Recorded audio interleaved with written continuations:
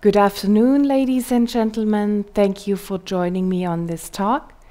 I would like to introduce you to the German energy transition and lessons from the Helmholtz Alliance Energy Trans. First of all, let me introduce you to some physical facts on the German energy transition. We face the rapid phase-out of nuclear power and a reduction of fossil energy production from 80% to under 20%. The main load of the German energy production will be carried out by volatile, fluctuant energy sources such as solar and wind power. The base load will be carried out by geothermal energy and hydropower. All of this makes a significant increase in energy efficiency necessary. In 2013, the share of renewables in Germany at the energy mix was at 25%.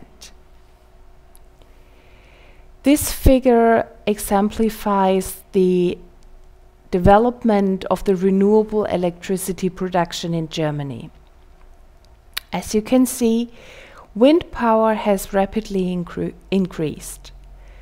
Also, bioenergy has increased in the proportion of the German electricity production. The share of renewables and the extension of the German power grid are a necessity.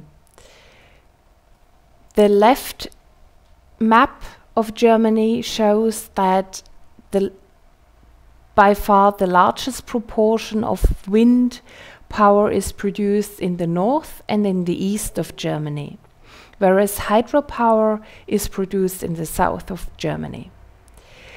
The right-hand map of Germany shows and exemplifies the corridors for the new transmission lines, the new high-voltage transmission lines across Germany. The problem is that the industrial centers in Germany are located in the south and in the middle of Germany, whereas wind power is produced in the north and in the northeastern part of Germany. So the extension of the German power grid is a necessity. This leads us to the social aspects of the German energy transition. We face large-scale financial investments and a long time frame of infrastructural planning processes. The existing energy infrastructures have to be integrated into a complex, newly developed smart grid and also a smart meter interface. We have to link vertical and horizontal governance levels, and this requires smart control mechanisms. Also, new forms of cooperation between producers and consumers, such as innovative business models and the so-called prosumers, are necessary. All of these facts pose governance challenges.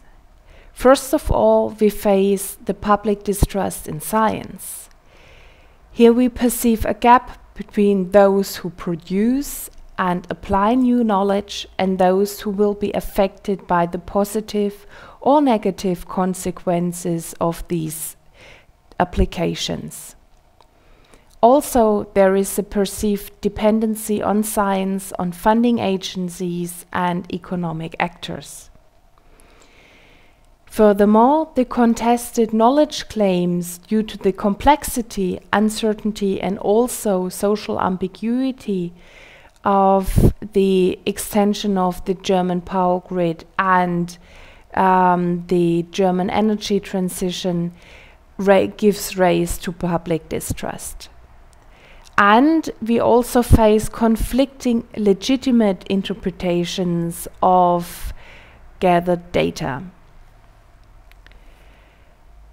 Also, public distrust in politics is a major governance challenge.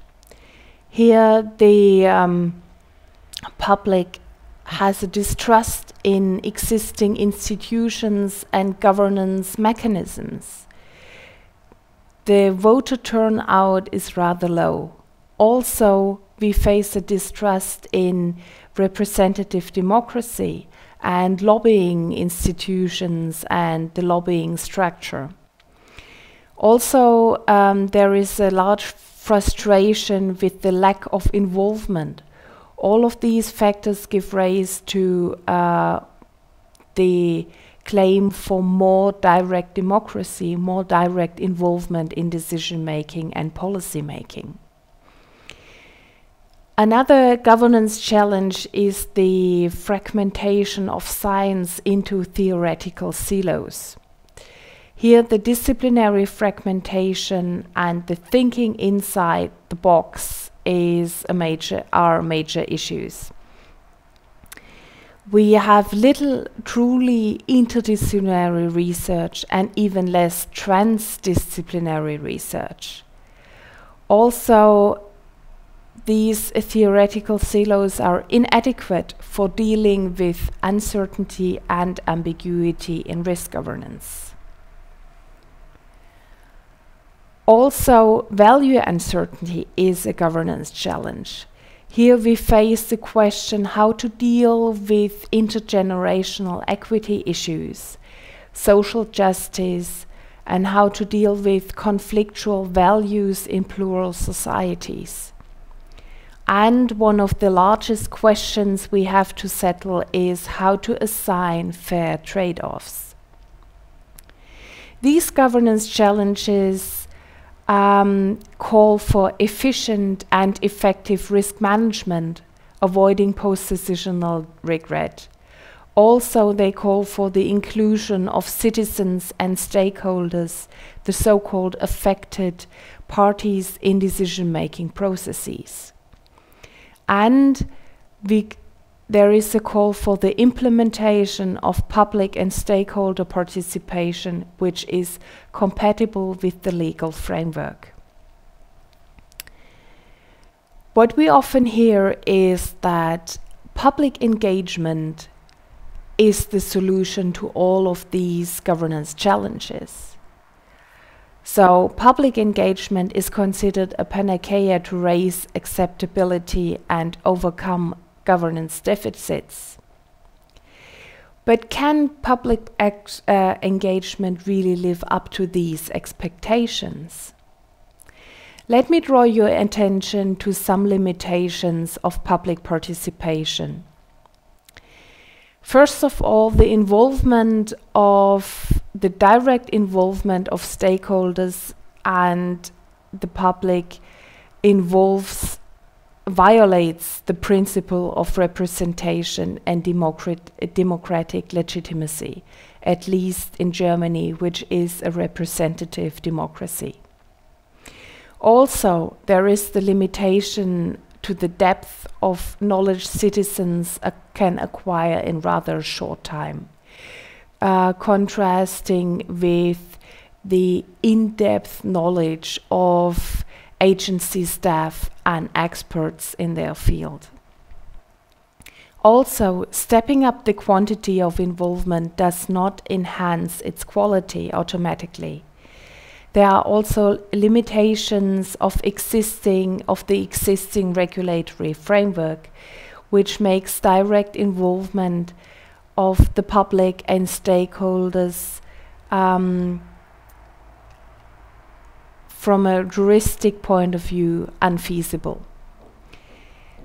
Furthermore, there is the risk of frustrating people because of too high expectations. Also, you could talk endlessly about an issue, and there really is the risk of paralysis by analysis. But contrasting with these limitations of public participation, there is the rather huge potential of public participation and stakeholder involvement. First of all, we could really improve decision-making because of the inclusion of public concerns and values, and put our decision-making on a broader knowledge base, including local knowledge. Then there is the potential of enhanced acceptability of infrastructural planning and decision making. And we could enhance the social sustainability of energy infrastructures, leading to truly accepted decision making. But we need further research. And here I've sketched out some topics for public engagement research. First of all, we need to understand the mechanisms of how we could enhance the competence of policy making with an improved knowledge base, and how to support integrative thinking by public engagement. Then social learning processes could be triggered by public involvement and public engagement. We could gain more insights into other people's points of view and personal involvement. Here the catchphrase is citizens as the co-generators of public policy making. Also, we could enhance the transparency of the governance process and support trust in science and governing institutions. Another effect would be the accessibility or the increased accessibility of governing institutions, which would be more responsive to people's needs and preferences. Another crucial issue is how to assign trade-offs and how to come to Pareto optimal solutions. Lastly, we could enhance the adaptive capacity and coping capacity of governance institutions. And I would really look forward to the discussion after this talk and maybe this afternoon, how we could trigger research in that regard. Now, I have thought about how the German energy transition could provide some lessons for Asia. Well, the background of the German energy transition and energy transitions in Asia are quite different. So I would like to draw your attention to differences in modes of governance. We have sketched out some concepts of deliberation centering around the functionalist, neoliberal, deliberative, anthropological, emancipatory and postmodern concepts of deliberation. These are philosophical concepts which nevertheless strongly influence our concepts and our expectations of deliberation and public engagement. And it's certainly worthwhile to reflect on our basic assumptions on what goals we would like to achieve with stakeholder involvement and public engagement. The German energy transition is certainly a novel enterprise and quite a challenge, and we have gained a lot of insights in how this socio-economic and socio-structural change takes place and could be supported. Nevertheless, the background conditions in Asia are different. And I would like to draw your attention to the fact that there are differences in scale and differences in socio-democratic issues. Also in Asia, lots of countries can be characterized by societies of emerging markets. And the social challenges of newly industrialized countries are quite different compared to old and established industrial countries such as Germany. Nevertheless, I think there is a large potential for Asian countries to learn from the German energy transition, and I would like to share insights from our research, and I look forward to your comments and also critical remarks concerning our research and how we could transfer these insights to the challenges of Asia. So thank you very much for your attention, and I look forward to your questions and comments. Thank you very much.